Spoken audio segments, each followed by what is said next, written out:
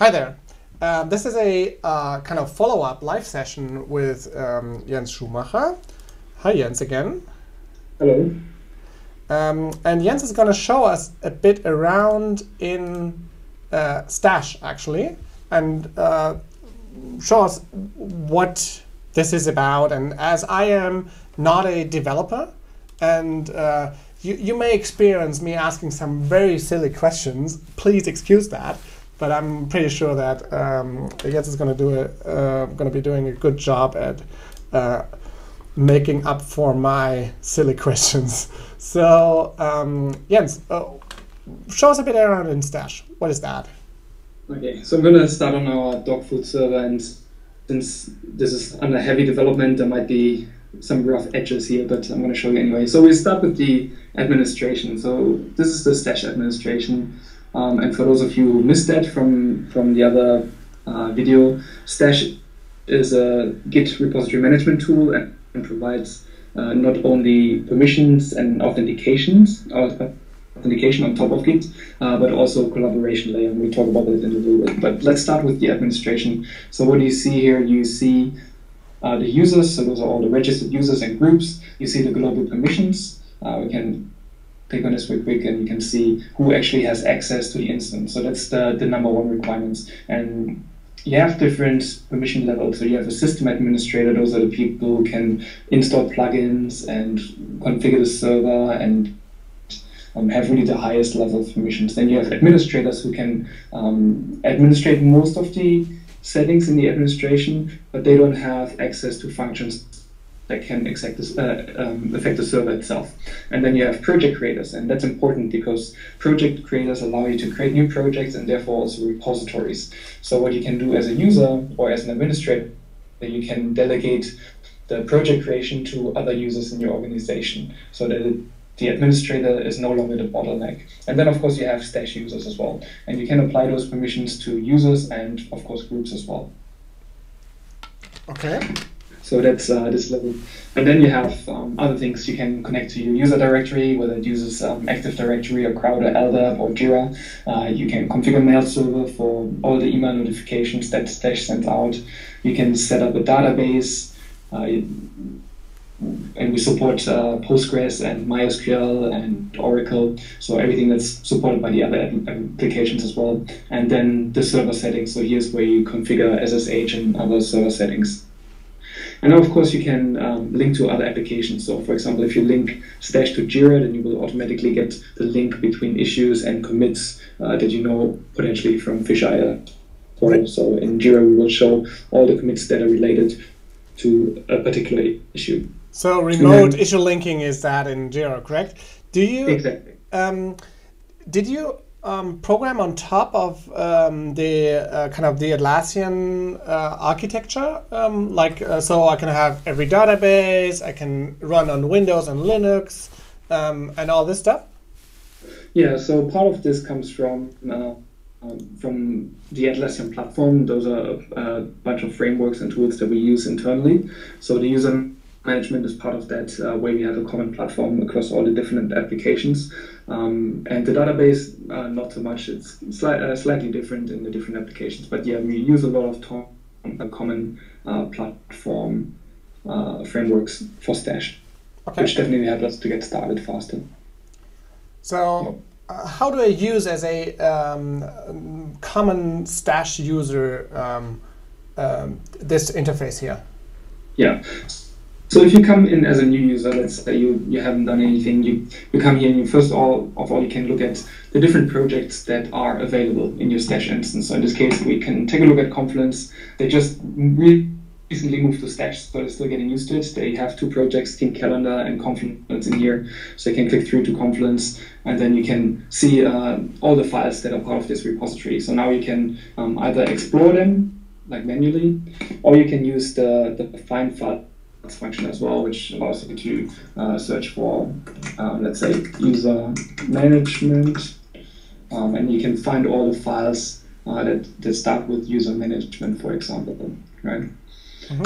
Or space manager. We find all the space manager files, and you can quickly navigate to one of the files to look at the source code, look at the history of the file as well. So that's the source browsing experience, right? So you can quickly look at the diff to the previous version and see what happens. In this case, there's, I think, not much of a history, so there's only one file, but sometimes it's a bit more interesting. So that's the basic source code browsing, and of course you can switch between the different branches, and Confluence has a lot of different branches to choose from. So the second part is the commits, and the commits tab shows you what's actually happening in the repository. So here you can see all the commits that happened yesterday or a few days ago, and there's of course a keyword navigation that allows you to quickly navigate through it. And as you can see, there are a few commits a little like more transparent, they're a little bit faded out, and that's because they're merges. So merges are not that important. Hold on a second. Actually, for those people watching the video, it's not Jens' fault that we only see this lag. I am pretty sure that Stash is pretty fast, but this GoToMeeting connection only shows us a couple of frames. Actually, when you're talking, it's taking a bit of time for the screen to show what you're talking about, and it swallows some of the things. But just go on. I think for the developers, it's going to be the right thing. They won't care if they can't see everything. So I just wanted to point out that this is rather a connection problem than a Stash problem. Okay, and I see these pull requests. Yeah, so pull requests is the feature that we introduced with Stash 1.3. So in this case, you can see the 12 open pull requests. There is a merge tab as well, so you can see all existing pull requests that have already been merged. And then declined as well, because maybe the pull request wasn't valid or wasn't good enough, so you can decline a pull request and say, hey, I don't want to merge those changes into master. What you see here is, well, pull request has an ID, the title has an author, as well as reviewers. And for the reviewers, you can also see whether all the reviewers approved the pull request or not. Right? This is the little green tick. And then you can see where the pull request comes from, which branch, and where it will be merged into. That's the destination descripts not that was one. And then of course the last faded date there. So if we drill into one of the pull requests, let's see if we find something interesting. Can I name who should be the reviewers, or do they come there on their own, or how do I get them? No, so you can name the reviewers. That was not a very interesting pull request. You can find a different one where there are actually a few comments. This is a bit more interesting. Yeah. So you can edit this pull request, and here you can define who is the reviewer. So I can add Stefan, for example, to the pull request and say I want him to review that. In this case, Stefan would get email notifying him that he was chosen to be a reviewer, and then they should take a look at this. So another thing you see here is that this pull request can't be merged. So Stash will automatically check if this pull request can actually be merged or not, and if it can't be merged, then we tell the user what they can do. So basically they will have to resolve those merge conflicts on the command line, and then or locally, and then push those changes to the branch so you don't have that merge conflict anymore. Right? So there's a description, and here you can also see this. This one actually has been approved, the pull request, and there are a number of comments. In this case, it was updated before it was approved with probably some changes that the viewers requested. You can see there are 3 commits, it was one before, and here you can see an inline comment. So in this case, this is outdated because because Alexander added more reviews or added more commits. Changed probably this part of the code. So we can take a look at the diff now and see what it actually looks like. That's cool. So I can dig into this code and comment right there where it is what I think could be problematic when this check-in or this pull request is executed, correct? Exactly, yeah. So in this case, I'll never have to meet anyone anymore. What's that? It's the developer dream come true. You never have to meet anyone in person anymore because you can collaborate so socially within the software. That's right, and it's fairly easy to comment. So you just like press here, say this is an example comment. Please ignore. I hope the guys are not going to be angry with me. They won't. Save it. Then it's already there. So now this will be in the FD as well. Cool. This is the diff. You can quickly browse like through the different files and see what has changed. And you see on the label CSS file, there's a merge conflict, and the special thing about the diff view, the unique thing in Stash is that it actually shows you where those merge conflicts are. So here you can see. That's actually the merge conflict. So if you resolve the changes, you can even look in Stash to see what are the problems, and we mark them up now nicely, and you can comment then on them and say, hey, can you resolve this before we fix? Okay. Can I ask you a quick question from a non-developer? Can I change this there, or do I have to do a new check-in from my machine somewhere, or can I actually change the code online somehow? Yeah, no, at the moment it's not possible to change the code online because you actually have to merge, and this is what we display in here. You actually have to check out the branch and merge the changes into your branch and then resolve that locally. So it's a bit more involved. It's in this one file where you change it up. It's a bit more involved.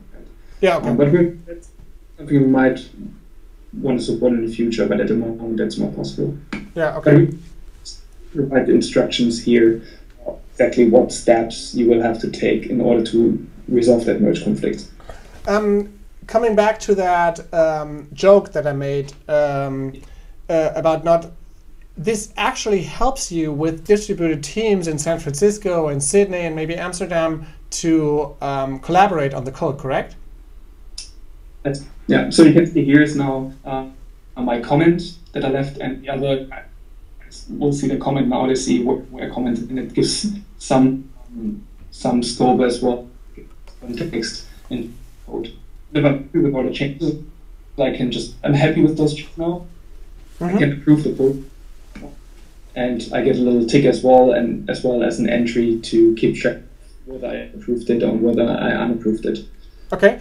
There's a nice story also about this is on Stash is set on top of Git, correct?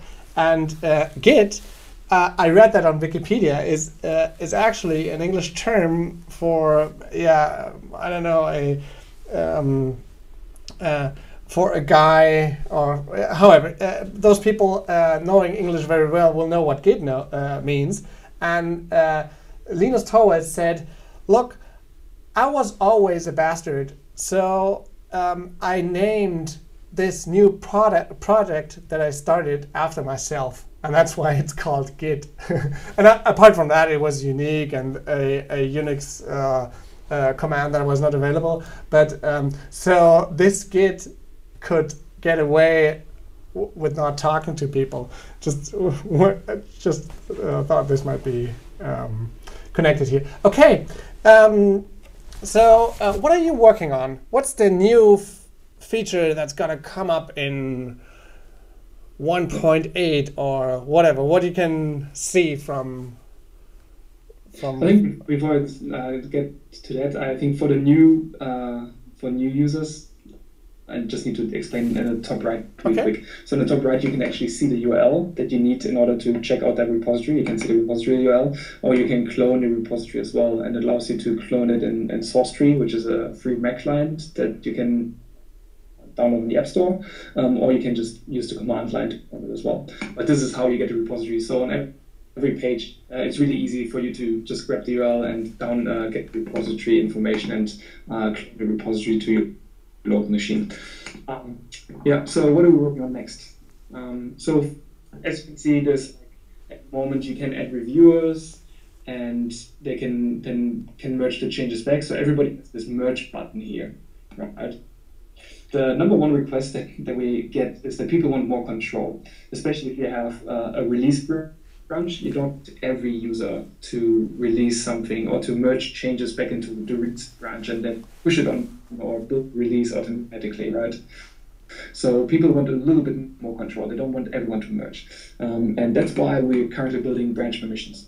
So I can't actually show you the working because we don't really have the UI ready yet. But I can show you what it will look like. So this is how we do our designs. And the branch permissions look something like this. So you have the settings for the repository. You're going to have a descriptions. So you want to have branch permissions we explain to you, branch permissions. And then these are actually the permission screen. So that's something along those lines is what it's going to look like. So under the repository sets, you have an add permission button. You can click that add permission button to add the add branch permissions. And here, overview, you can see a summary of those permissions. In this case, you have a master branch, and you have two users who have access to this, and Jens Schumacher. And basically, only those people can read to that branch. It's not possible to restrict read access. It's only write access to this branch. Okay. In this case, who has access to it? Is that inherited actually? Do you, if I can merge to the master, can I then automatically also merge to everything else, or do you have? So Jens Schumacher may on this screen merge to master. May he also merge to ref deploy and 1.2 spike? No, he can't. So in Git, like every branch is separate though, so there's no inheritance in terms of the permission. You need to give access to each of them. And in this case, the ref expression that allows you to define a certain pattern of branches as well. So you could say that every branch that starts with release you can restrict those. Right? Ah, cool. Branch that starts with everyone has access to that automatically. So you can have a pattern that matches a certain branch name. Kind of wildcard permissions. Sounds powerful. So this is the branch permission screen, how we imagine it at the moment. So you can either select a branch, just select one that exists, and then you can add some groups to it, or you can choose advanced permissions. In this case, you can just provide a regular expression, for example, ref/deploy, and then give access to that. So that's what that looks like. And then there's a lot of discussion about at the bottom. But yeah, that's as much as I can show you at this stage. Cool. Actually, Jens, thank you so much for taking the time, showing us around a bit, and sharing some new features. Awesome. Thanks. That's good.